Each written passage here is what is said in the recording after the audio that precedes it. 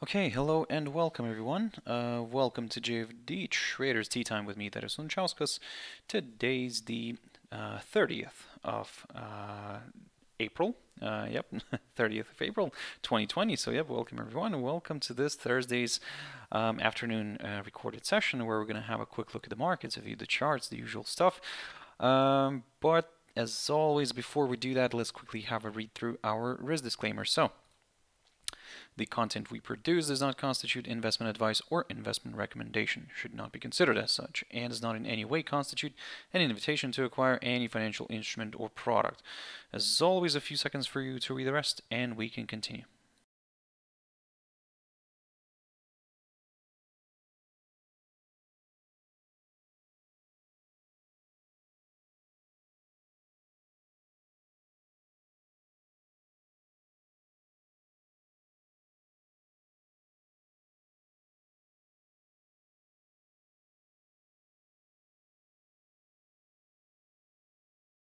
Okay, so also just before we jump into the charts, a quick mentioning of our JFD YouTube channel, to which you can always subscribe to in order not to miss any of our upcoming videos, and of course our JFD Bank website, and specifically our JFD research page, which we also update on a daily basis. So yep, feel free to visit us here on jfdbank.com and click on the research tab right there on the top, guys. So like I said, it will take you to this page, which we also update on a daily basis. So now then, quick update on the figure, what's happening here globally in terms of the coronavirus. So, yep, it was around 3,194,000. Now let's have a look how much it increased by. So, yep, not a full 20,000. So, okay, so still kind of managing in there. US, of course, continues to rise. US figure continues to rise, but it has changed quickly. Okay, so yeah, it's around 12 or actually around 15,000 that the increase has happened by. So yeah, the US continues to lead the way in terms of infections and total amount of deaths.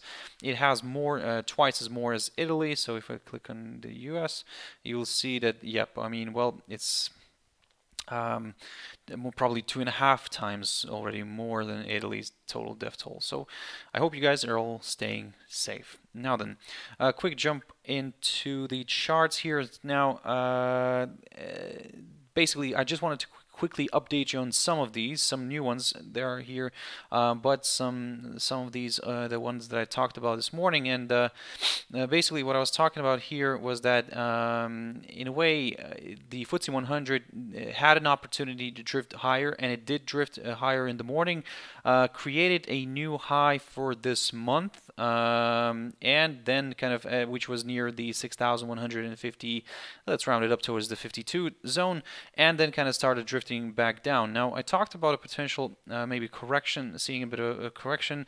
However, again, the same idea applies here as yesterday. If we see this one dropping lower, but the price remains above this barrier here, the 5,895 territory, then yes, we will stay somewhat positive. Of course, for now, the main question here is, can this drift below that psychological 6,000 territory? If the 6,000 territory can provide decent support. Now, of course, this will be very, very interesting to see, and will be very interesting to see how this day is going to end, because this is, of course, as you understand, the last trading day for April, and tomorrow the indices are closed. Some markets are closed. The majority of them, of course, are going to be closed. Let me just quickly double check everything here. So yes, and well, I mean, there will be quite US, I believe, will be open. So, okay, so I think the US is open. So, okay. Now, then, the European markets, of course, will be closed due to Labor Day. Jumping into German DAX here, also had a nice push higher, created a new high for this month, which reached the area around the 11,235 zone, and then kind of started drifting back down again. So, however, we will still continue monitoring this level here, the 10,800 2,820 zone, which we previously looked at as a good area of resistance. Now we'll see if it actually plays a good role of support. If it does, then we could see a nice rebound and a push higher. For now, we're only targeting the 100 EMA or the 200 EMA here on the daily chart. After that, we'll take it from there. For now, yes, this move lower could still continue, but overall we are still more positive, especially if the price continues to balance above this 10,820 zone. Even if it drops below this, still there's a chance for the bulls to step in somewhere around the 21-day EMA here. But if that fails to withhold, then yep, deeper extensions to the downside could be possible. The S&P 500. Now, this one I talked about recently, or mainly last week. I talked about this one, and what I was saying that in a way for us to aim for higher levels, we needed to see a break above this 2,880 zone, which we got. Fantastic. And then what I was saying as well, that we will only target the 100 EMA or the 200 EMA initially, because this is where the holdup might occur. And looking at the cash index right now, we can see that the index is sliding back down a little bit. So it's currently balancing at around 2,926 territory. So basically it's back, it's in between these two EMAs, the 100 EMA and the 200 EMA. So again, as long as it stays above this this key area of support, which previously was seen as a resistance, this 2,880 zone, if it stays above it, then yep, we could see maybe another up move. However, if it starts breaking here, all eyes are on the 21-day EMA. We'll see if it actually provides decent support. If it cannot, then well, I mean, we could see this one drifting to the downside, especially if it falls below the 2,729 zone. So we'll keep an eye on that one. But again, we might start considering lower levels if we get a drop below the 21-day EMA here on the daily chart, of course. And then for that extra confirmation of further declines, we would need to see a drop below the 2,729 zone. So again, for now, keep your eyes on this one. Yep, but for now, from the very short-term perspective, all eyes are on this 2,880 zone. We'll see if it can continue providing support. Brent oil. Brent oil is having a fantastic move higher today, so good news for the bulls, of course. However, this is what I talked about yesterday, guys. What I was saying, that if we get a push above this 23.30 zone, then 23.20 zone, then yes, we will aim for some higher levels. However, we'll be very careful and cautious near the 21-day EMA and this barrier, the 27.18 level, which is marked near the lows of April 15th and 16th.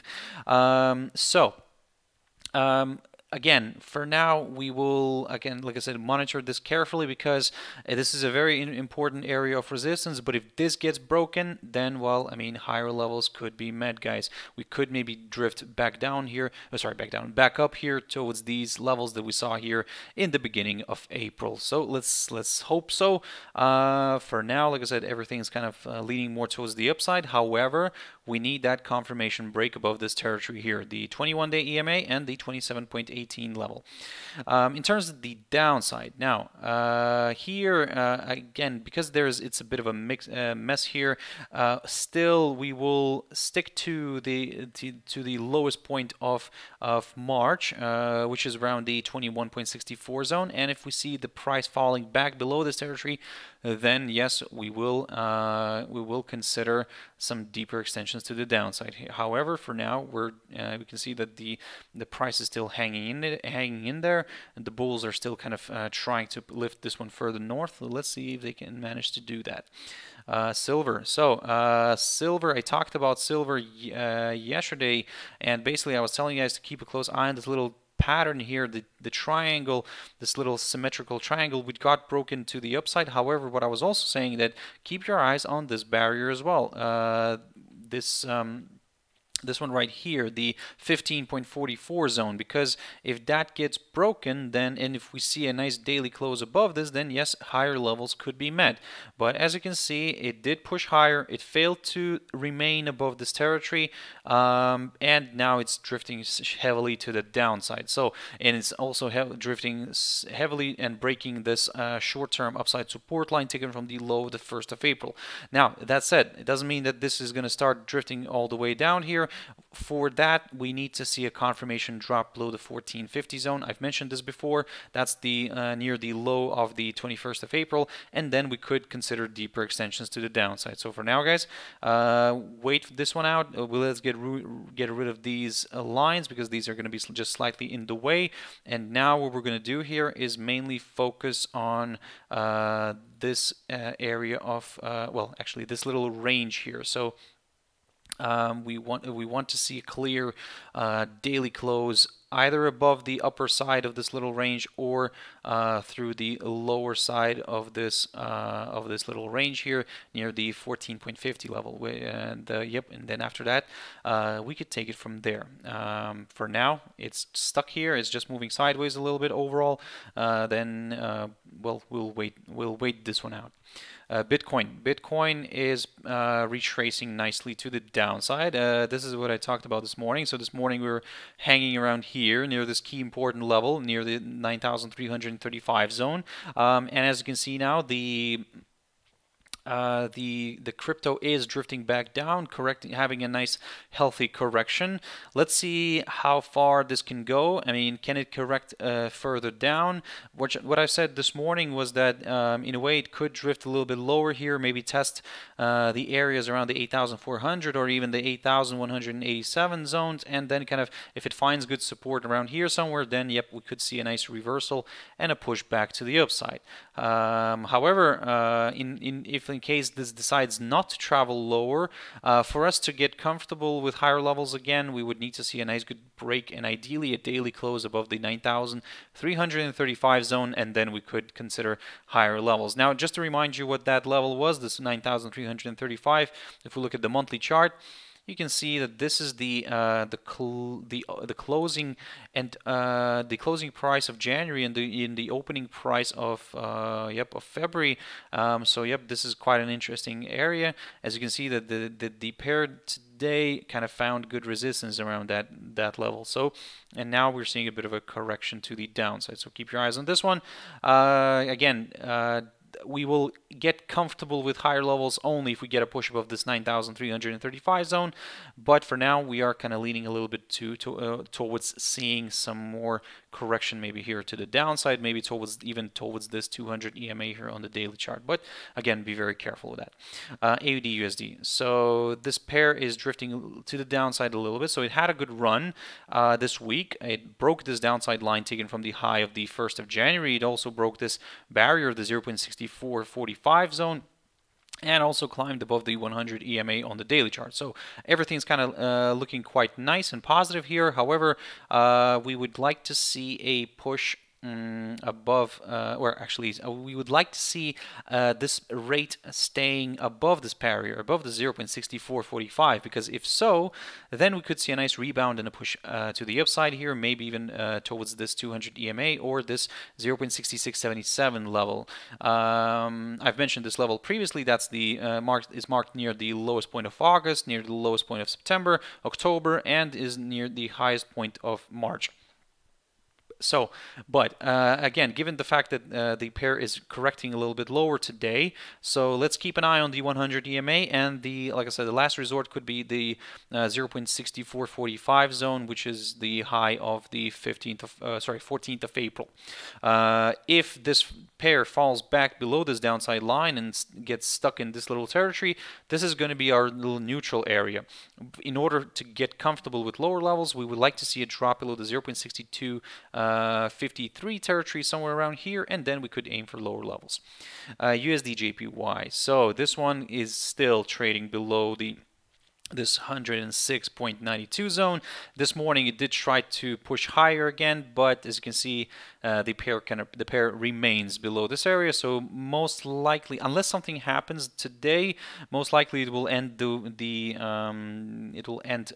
month below this area, and in a way this could lead to some lower levels going into next month, and we'll see how it, of course, how it performs. But if it does slide further, then the next target for us is near the 105.92 zone, which is the high, the inside swing high of 10th of March, and it could also drift a little bit further down towards the 105.12, which is the low of the 16th of March. Again, all this, of course, if the rate continues to balance below the 106.92 territory. If it climbs back above this zone, then, well, I mean, yes, we could consider higher levels. However, to get a little bit more comfortable with that, we need to see a push above the 108.08 level, and only then we could maybe start considering higher levels. But it's still, we will only target this level, the 109.38, which is the high of the 6th of April,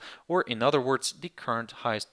Well, actually not the current, but already probably the current, the highest point of April with at 109.32. But as I said, we need to see a push above this barrier here at the 108.08 level first. USDCAD, quick update here. I talked about this one this morning, and this is what I was telling you guys, to keep a close eye on this this support zone, which is the lowest point of April, near the 1.3856 zone. And as you can see, the pair kind of, for now, the pair is struggling to push below it. Of course, don't get me wrong, we still have the full US session to go through. We may see this one drifting back down again. However, looking at this daily chart, we would like to see a daily close below this area, and then we could consider deeper extensions to the downside. For now, this is exactly what I didn't want to happen, and this is where I was telling you guys to keep a close eye on the this potential kind of range here that could be building up here. So if we see a hold up here, then there is a chance for the pair to drift back up. We could maybe consider a possible test of the upper side here, of the upper side of the range, and then we would take it from there. But we would consider a move higher within this range only if we see a break above this little short-term tentative downside line taken from the high of the 22nd of April, and then yes, we will aim for higher levels. Now then, jumping into GBP Euro, I talked about this one this morning as well, and what I was saying that keep your eyes on this 1.1515 level, which, as you can see, continues to provide decent resistance. This morning we were still hanging around somewhere around these EMAs here, the 100 and the 200 EMAs, which currently coincide. But in order to get comfortable with higher levels, we need to see a push above the 1.1515 level, which is the high of the 17th of April. If we do get a nice good push above this, then yes, this would confirm a forthcoming higher high. More buyers could be joining in, and then we could see higher levels being met. However, again, let's not forget that for now, all this kind of, if the price continues to get held by the 1.1515 zone, this is basically still could be seen as a range here. So if this continues to get held here by this 1.1515 level, we could see a bit of a retracement here, and this would just confirm that the pair is not ready yet to pop out from this range. So for now, that's why, guys, yes, we did have an attempt today to break this 1.1515 level, but it failed to do so. However, of course, the day is not finished yet. Let's see if it can do so. But if it cannot, then, well, we will be, for now, we'll remain neutral as long as the pair stays in this little range. If it gets a break here, then yes, we will aim for higher levels. EURAUD, quick update on this one. This is what I talked about this morning, guys. We were drifting lower initially, but what I was saying, that in a way, keep your eyes on some of these levels. Now, again, you can see that the pair found good support somewhere around here.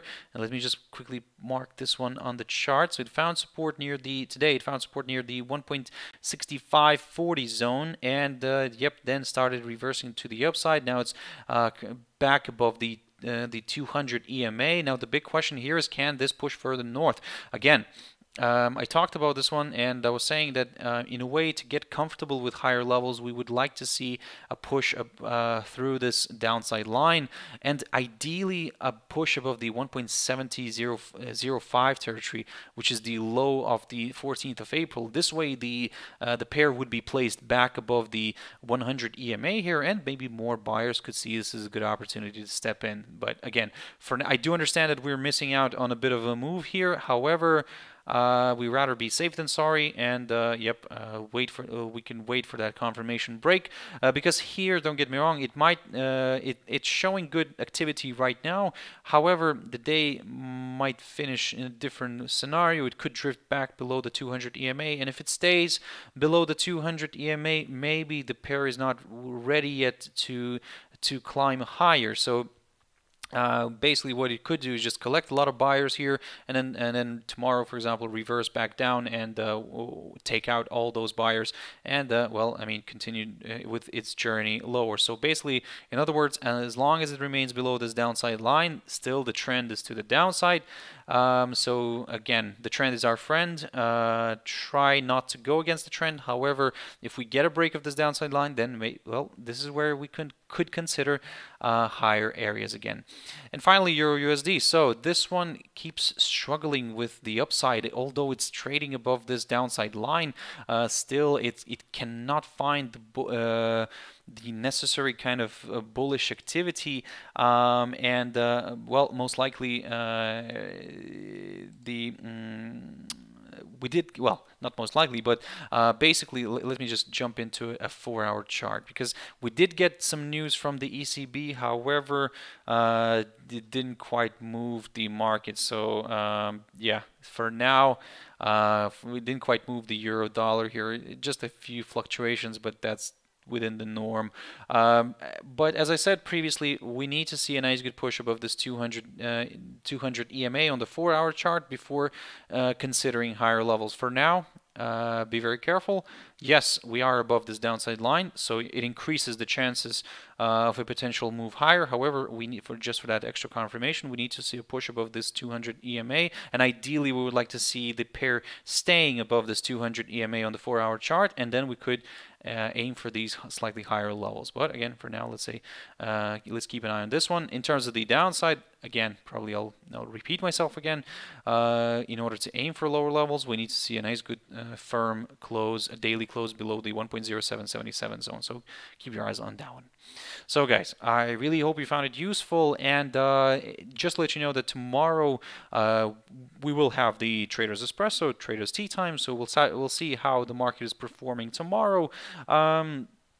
Probably could be a little bit of on a quiet side. However, yes, let's see if we do get any surprises. So thank you very much for watching and listening, guys. I really appreciate your time, and if you want to catch my video tomorrow, as always, around just maybe a little bit after 6 o'clock GMT time, my morning espresso, and then we'll take it from there, guys. Thank you very much, and bye-bye.